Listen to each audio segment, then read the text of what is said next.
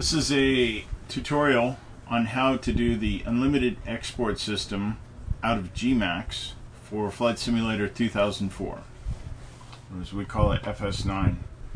We're going to start in Gmax. I have a Gmax model that's going together, and I've also opened up a number of folders to have them ready. One is the unlimited export folder. The ULE is the name of the system. And we have some tools that we've downloaded and preset so that we have the name programmed into it and the scale. And that's all included in the instructions kit with this package whenever you download it. We also have set up two versions of the Flight Sim 2004 plugin for Gmax. We have a regular FS2004 game pack, and then I have one here that's called the FS2004 Pure. Now in the regular 2004 game pack, the plugins have the Minuteman and Model Commander add-ons that help you to save files that are normally deleted by Gmax. So in other words, whenever I export the first time with the regular version of FS2004, Model Commander will save all the files of which I need the X files for on this process. And then I'll use it again in this process and use the pure version, and it will have the regular make model that will produce the parts that I need. Alright, let's go over here to Gmax, and what we're going to do is we're going to export the plane, the interior, and the passengers. Let's go ahead and export the plane first. Let's go all. Let's deselect the interior.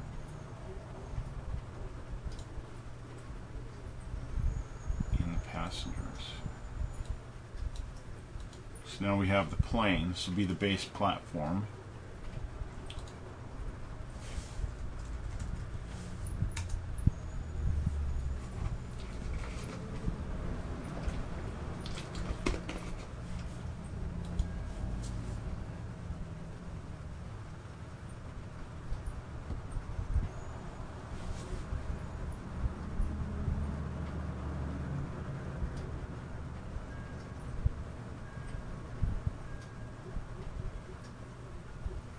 And that's done.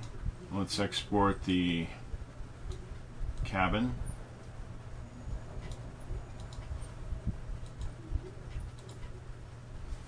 We're going to call the cabin 300.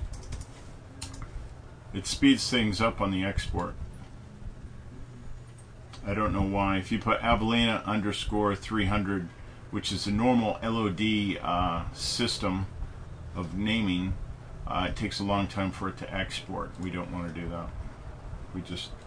We assemble them a different way. Now we're going to export the three guys. We're going to call this one 400. They'll only be exported for the exterior model. We don't need them in the interior model. They get in the way. So let's save this. We're done. On my model, my interior cockpit is the same as the outside, so I don't have to worry about exporting a different one. And it's no problem. I could have 12 or 15 different exports. I could have model 350, model 400, model 450, model 500, 520, 550. It goes on. We're almost unlimited on this process. Now, if you'll notice, we got a bunch of files over here now. All I need is the X files, and I'll have 3 of them. I had 3 different exports. So we'll select those, and we'll delete the others. We now have 3.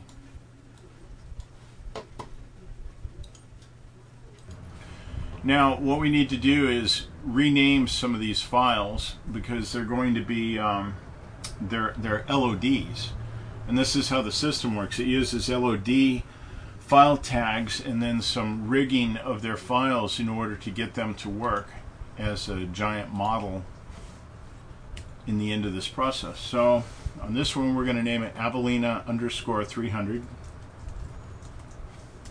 Voila.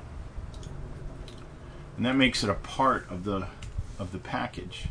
This one's going to be 400. FS2004.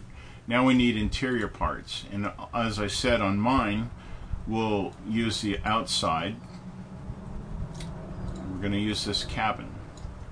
So now let's rename these. This one being the interior is going to be Avelina Interior. Interior.x. And this one's going to be Avelina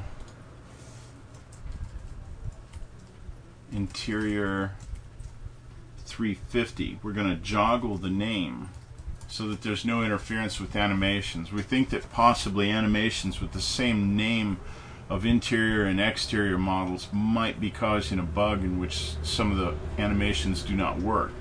So we joggle the names between, like, let's say the exterior 300 and the interior 300. So now the exterior 300 will be that, and the interior will be exterior 340 or 50 or 60, something different. Okay, now we got all these.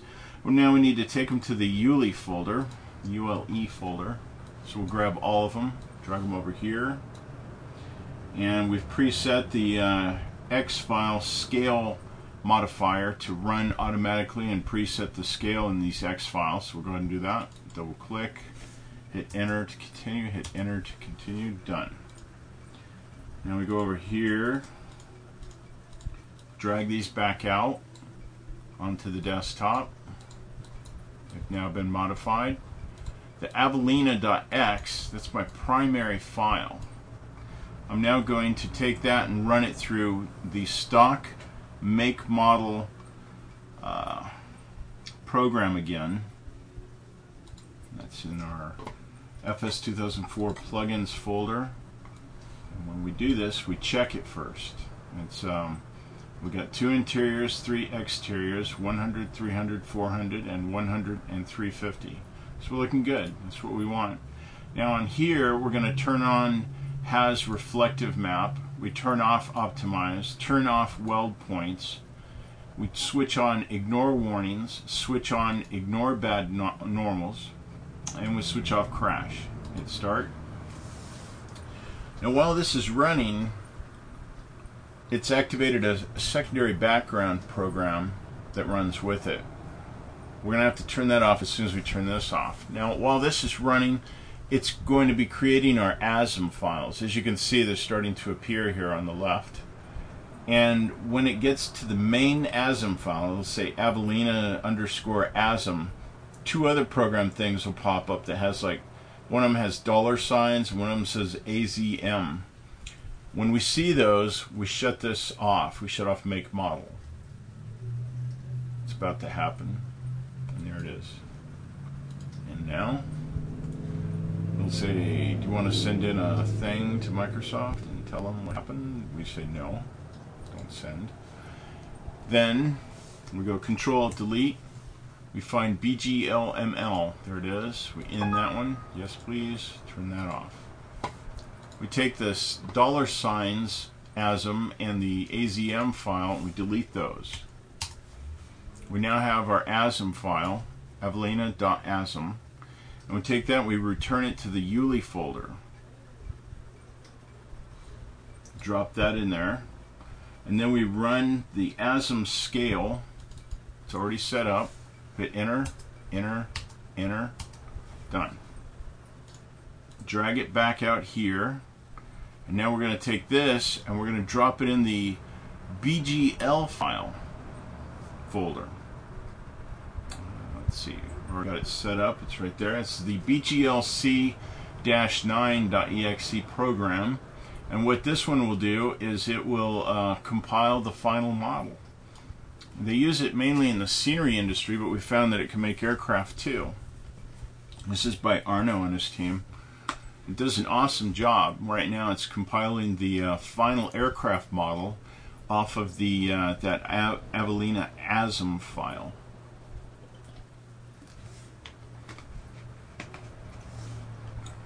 It's compiling. Should just take a minute. When your aircraft starts to get near completion and it's a massive model, you'll have to run this thing. It'll probably run like, say, 4 or 5 minutes. It's a long time, and but it's worth it. You're getting all of your polygons. Nothing's auto-welded. The scale's perfect in the end. everything just looks awesome. So should be done any second. When this is done, it'll have produced a BGL file. It'll be Avellina.bgl. I call them bagel files. So we rename it from a bagel to a model file, which will be Avellina.mdl. There it is. Let's rename it. MDL. Let's go ahead and drop it in the folder for it in Flight Sim 9. We got the airplane already going together. And let's go ahead and boot that up. This will take just a minute to boot up. What I've done is I've pre-selected I saved a flight, and I dragged a copy of it with its weather counterpart file out onto my. I can right click on that and select with 2004. And what it does is it boots up that flight directly, and we don't have to go in. We don't have to boot up Flight Simulator and select a plane and a flight and all that. We go directly into the flight. It's pretty nice. And there's the plane. Looks like it came out okay. Let's check the cabin. It's a new plane. It's coming together. Okay, we got the guys missing on the interior, which is what we wanted. And that's it. That's the unlimited export system. I'll just give you a couple little quick views of things. You can see that we've got extremely small parts with really fine mesh. Nothing's jagged looking. Well, it's not really jagged, but those little spheres right there, those buttons, they're tiny. This system just works amazing. Nothing is ruined by auto-weld. Everything comes out really nice. So that's it. That's the unlimited export system, and I hope you enjoyed it. I hope I covered all the details for you.